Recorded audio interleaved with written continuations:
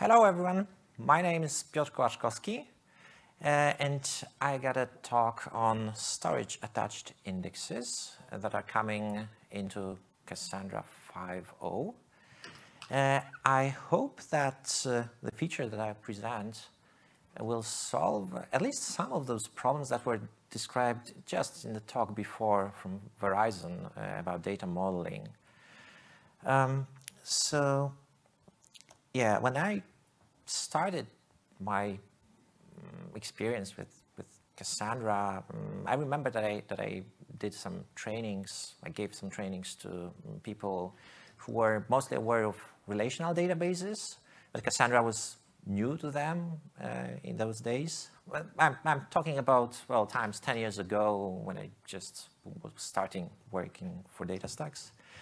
And I showed them CQL language. They were very excited because the syntax is kind of familiar. Like, it's almost like SQL, right? I mean, you got create table, you got select, update, delete. They said, like, why do this training? We already know this, right? And then we started doing some exercises. And they quickly created something similar to this. Maybe the example was slightly different, but, well, simple table with a few columns. And then they tried to do this select. Here we got a column which is color. It's not a primary key, and it turns out that when they try this, they got this. And what is that? Yeah, it took me a while to explain what allow filtering is, but this talk is of course not about allow filtering and how it works, but mostly how to avoid this. Yeah, in order to fix this problem, Cassandra originally offers a few solutions already. Like, one solution is, of course, to do what is suggested by this error message. The error message tells you, okay, use allow filtering. Yeah, you can do this, but it is useful only in a very small subset of use cases. If you're filtering low amounts of data, that would be probably fine. The problem with filtering is that the filtering happens on the server side, or both on the coordinator and the replica level. But if there are many, many rows to filter out, you might, well, traverse thousands of rows before you even hit one live row that you need to return to the client. In this case, it's very likely that you'll run into timeout issues. And even if not timeouts, then the queries would be simply slow and consume a lot of resources. This won't work very well. Another idea, which was already presented also in the previous talk from Verizon, you can normalize by hand, so like create separate tables. Each table stores the same data, but in different order. And then you can direct your queries to proper tables that are laid out in such a way that you always query by the primary key. And in this case, it is fast, but it also has some operational problems, like, well, consistency. You're also duplicating a lot of data, so actually you need to prepare space for the data. There is a feature called materialized views that is supposed to automate some of that, but current implementation also runs into some consistency and operational issues, so it might work for you, but not always. And then there is a bunch of indexing options in Cassandra. There are legacy Cassandra 2i indexes, secondary indexes, which are unfortunately working in a very similar way, like creating a separate table locally on each node. So they also have some problems. They're pretty limited in features. Like, for example, as I remember, there are no range scans, and you cannot use multiple indexes in the same query on multiple columns. Then there is SASI, which is a bit more modern, still a bit experimental, and also has its limitation that you cannot put multiple indexed columns in the same expression on a single query. And now, the feature that I'm presenting, so SAI, storage attached indexing. This is a big improvement over previous indexes. It doesn't solve all of the problems, probably, but I guess that it should be good enough. Okay, the basic syntax is very simple. create index, you just need to specify using SAI to tell the database that you want to use this kind of index. And there is an option, like in the Cassandra YAM, you can set default secondary index enabled true. In that case, your statement could be simply create index, and it would automatically choose SAI. Okay, so let's see this example again, like with indexes. Of course, it works. It returns all yellow fruit. Returning yellow fruit is a very important problem. Like for anyone who has kids, probably knows that they have various preferences, not just on the taste of the food, but also the color. For example, my youngest son won't touch anything that is red.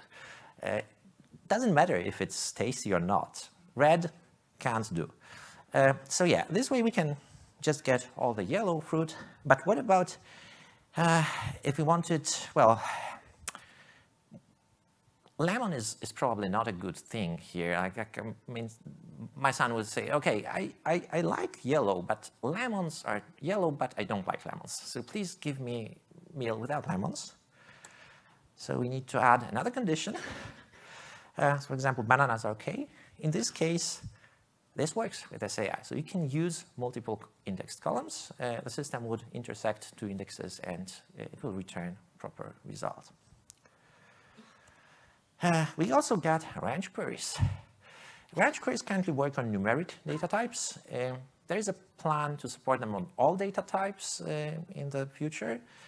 And of course, you can mix range queries together with just equality queries as well. So as in the previous example, I mean, this all composes pretty well.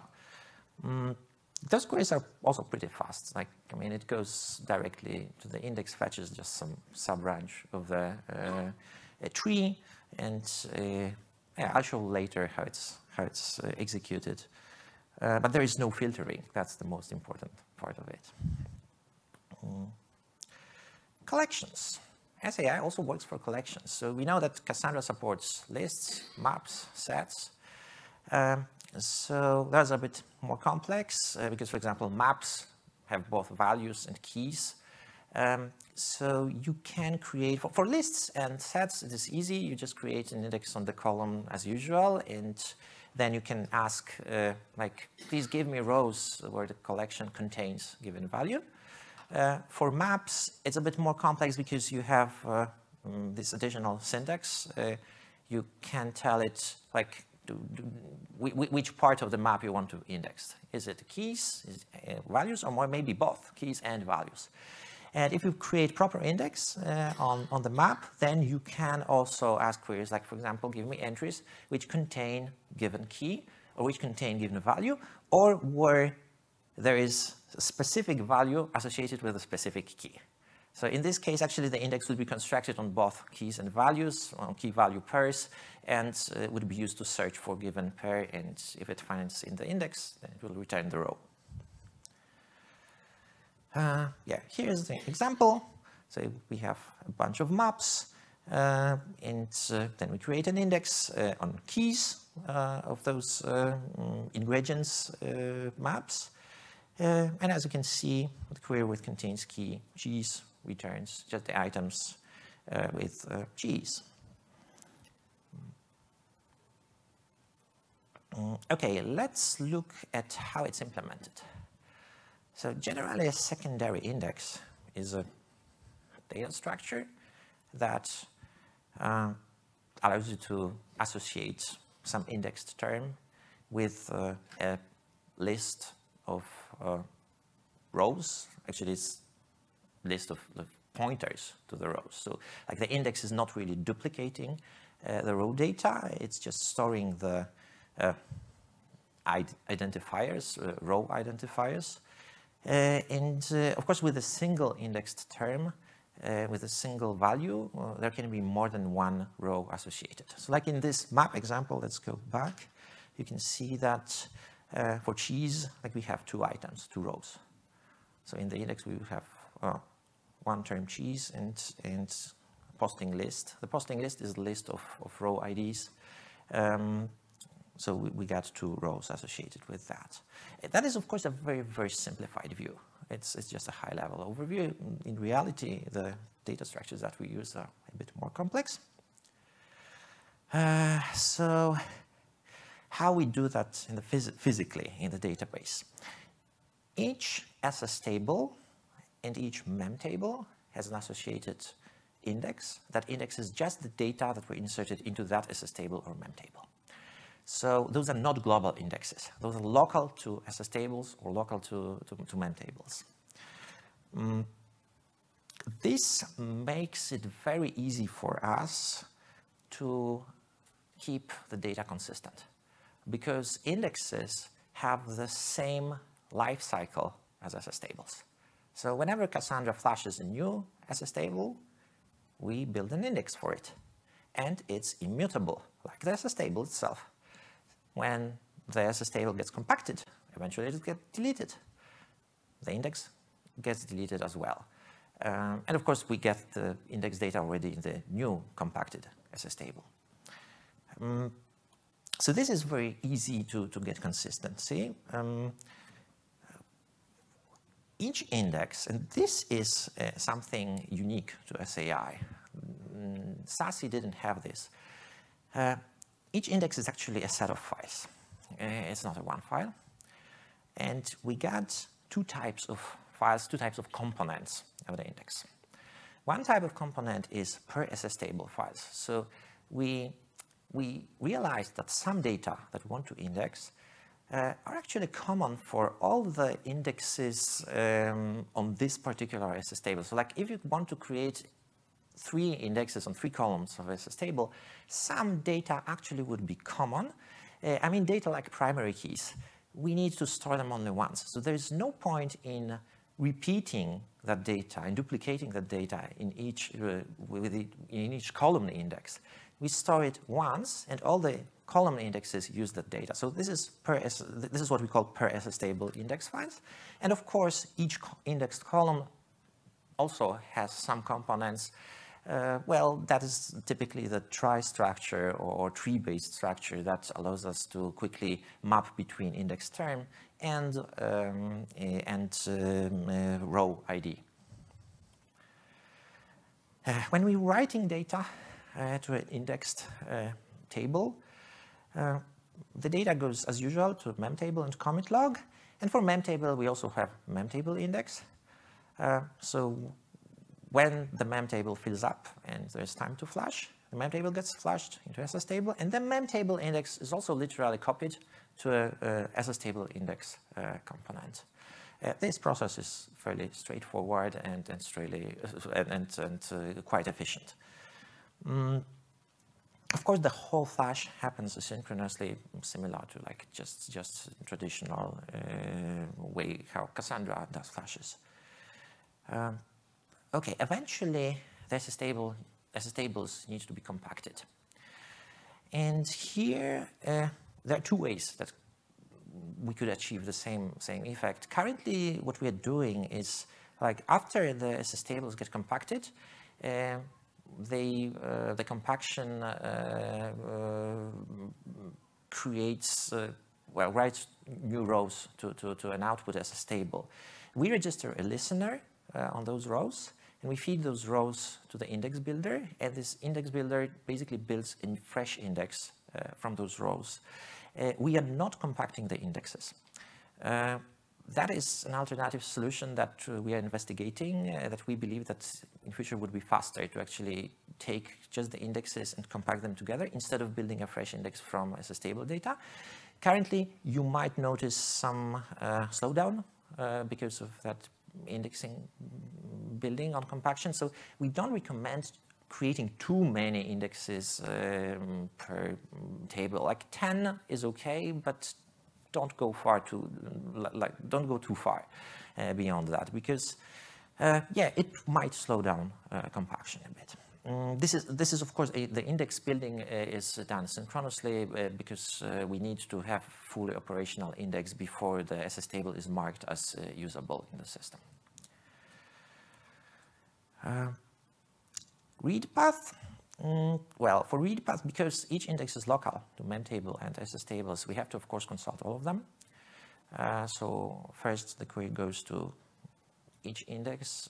It returns an iterator over primary keys. Again, a simplification. This is a multi-stage process to get a list of primary keys.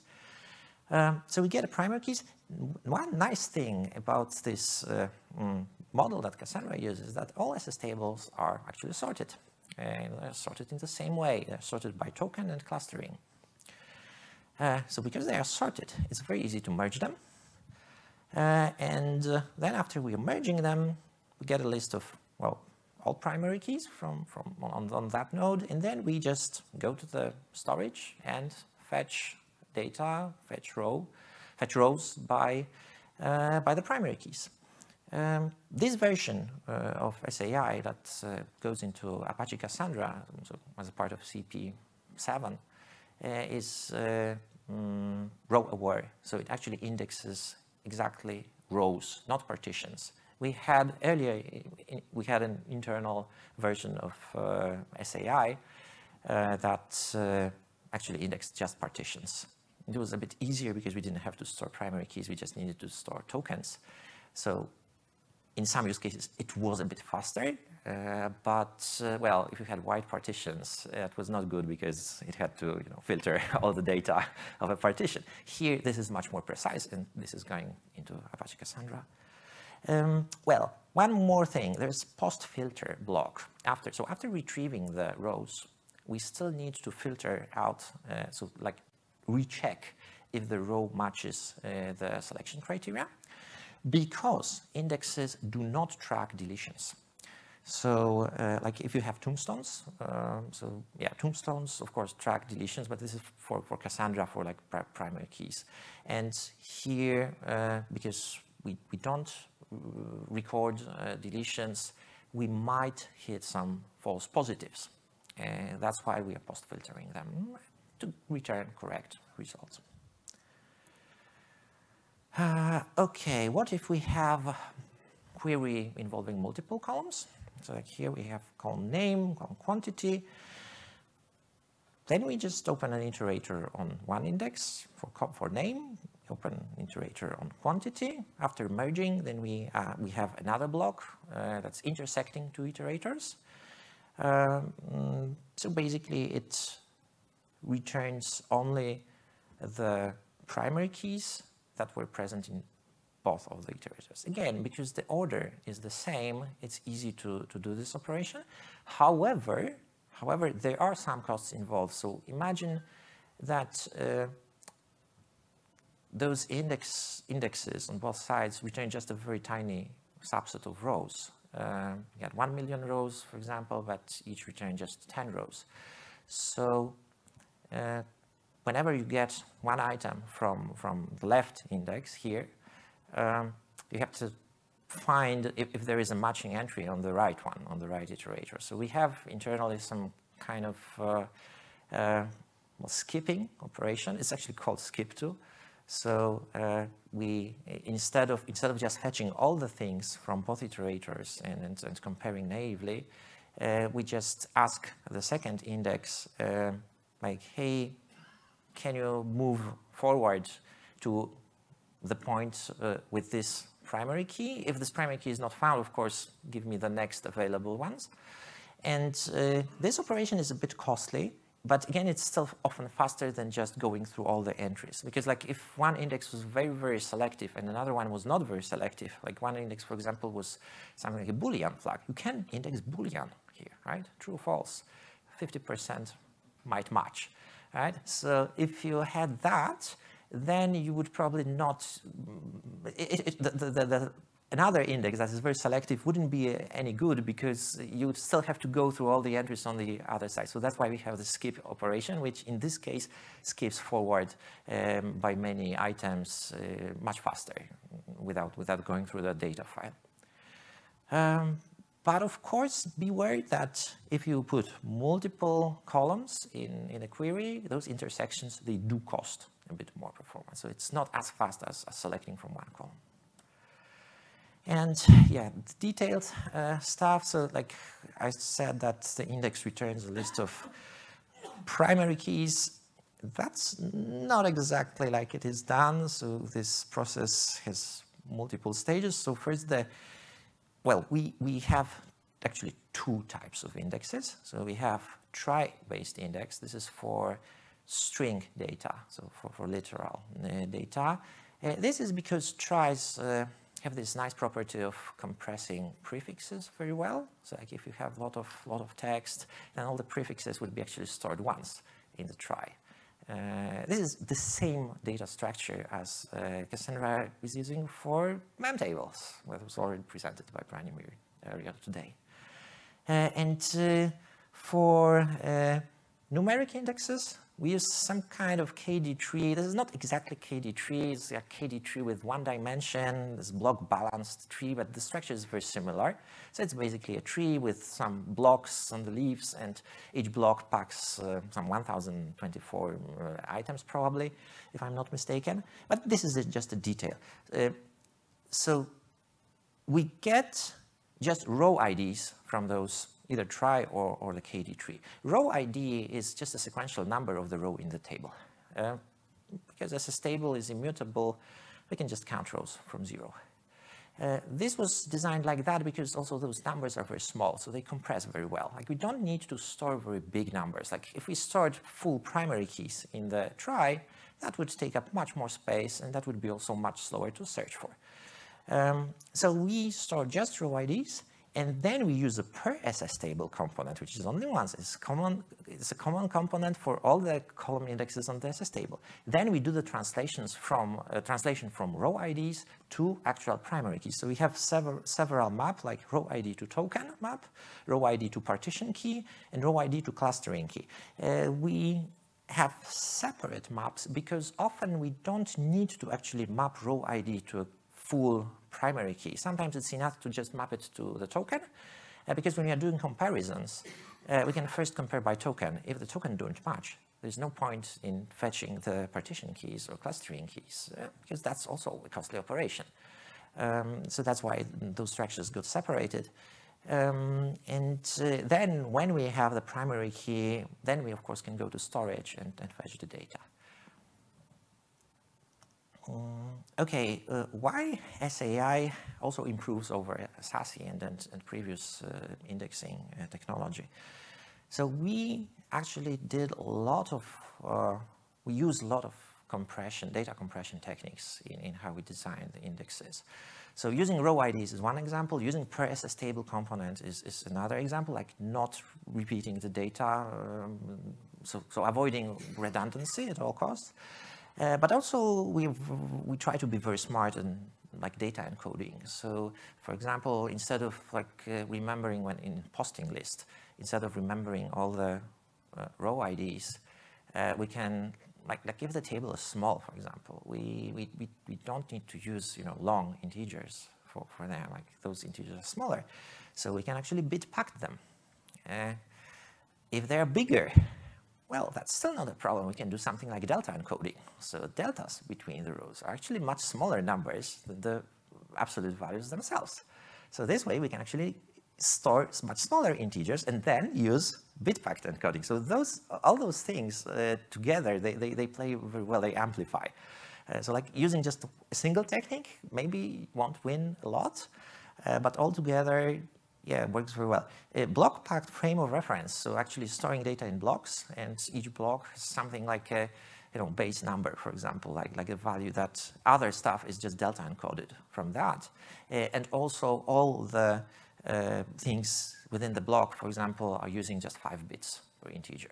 And we just store the number 5 bits is stored just once per block in the metadata segment. So those things result in much better disk usage overall. So here's a comparison with 10 column indexes on the same SSTable, on the same table, sorry.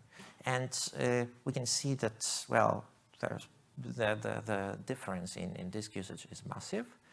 This also translates to performance increase, because the less data you have to fetch from disk, of course, the faster it is. As for throughput, of course, it's very dependent on the type of query. As I said, like if you do a lot of intersections, it will be slower. I mean, you can't expect the same level of performance as you get from primary key lookups in Cassandra. That's really hard to beat. Cassandra is so fast that not many databases actually, can compete with it. So here, the performance would be, of course, slower than primary key lookups, but it's still much faster than filtering. For simple reads, like read unique, this is a benchmark which just reads one row from using just one column. We can see that it's still in tens of thousands per second. This is on a single node, but this benchmark is just a single node benchmark. When you do the ranges, it's in thousands, but if you do like intersections, which we have like different types of cardinalities, like low cardinality columns, high cardinality columns, we get a lot of different variants of those benchmarks. You can see that, of course, the performance is slower, but it's still in hundreds per second. So overall, if you look at latency, you can still most of the time be below like, 20 milliseconds and often below 10 milliseconds, which is fairly good enough. Okay, so the last slide, what could come next? There is a work quite advanced on adding not operators, so negative queries, not in, not contains key, not equals. That's currently in review mostly. There are just minor fixes required. Then, well, indexing frozen collections, range queries on map values, so general range queries on other data types is what I said in the beginning, that we actually want to just remove the limitations. We know that there are some gaps still, so that might come in the future. Maybe also adding or operator, like if we have both not and or and, I could use, well, arbitrary nested expressions. This looks already like an RDBMS, doesn't it? And another thing, that's one missing point from SASI. Actually, SASI does that. So SASI has like support. SAI currently doesn't. But this is also like an idea that we might want to investigate in the future, doing full text search, maybe prefix search or suffix search. Okay, thank you. Like string columns, literal columns, that means text. Yeah, literal text columns to text, yeah, exactly. Okay, thank you. And if you want to collaborate on this, I mean, this is all open source, right? So there's ASF channel, Cassandra site, and there's also documentation already out there, so you can see actually the preview. Thank you. I take any questions if there's a little bit, a minute.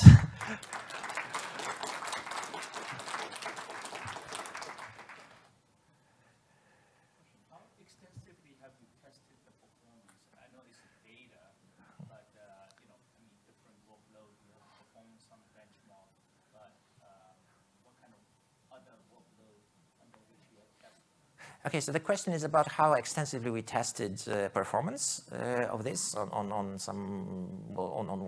what kind of workloads. So, okay, yeah, we have a set of synthetic tests for SAI. So those are basically, this slide what I showed, this is a subset of those tests. There are many more. So actually loading 1 billion of rows yeah, 1 billion of rows, exactly. And loading that into a cluster and measuring latencies, measuring throughputs. We have this Fallout system. By the way, Fallout is also open source, so this is a distributed performance testing system that we use. Those benchmarks are run pretty regularly. And then yeah, that's basically it. We haven't tested it on production workloads yet, but maybe that would come. I mean, we have some ways to do this as well. What kind of stress testing tool did you use? Yeah, NoSQL Bench. So actually, yeah, so officially we use NoSQL Bench, and NoSQL Bench is actually, those results are from NoSQL Bench. I personally, because I'm also part of that team, so I personally also use Lata, which is my tool for just doing some stuff. And actually this matched NoSQL Bench very well. So like confirmation from 2 different tools. Next. Was there any impact on heap memory for the indexes? A lot of it suggests, did you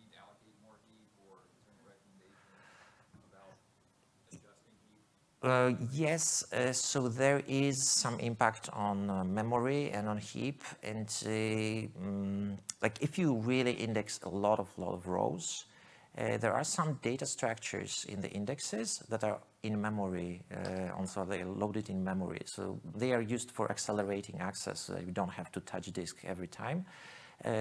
So yeah, adding a bit more memory for SAI is recommended.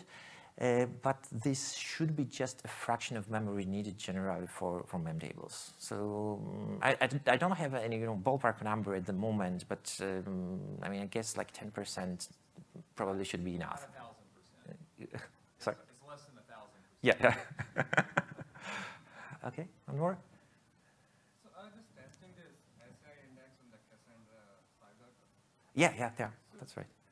So I was using for the vector search, and I saw there's a limitation for the number of rows it returns in case of vector. Yeah, but vector search and indexing is a bit a different thing. Like we of course use SAI in vector search, but there are still some areas that need to be solved, and we are currently working on this. So that's why we try to be conservative and like just don't let people run into problematic areas. Okay, we ran out of time, so thank you again for coming.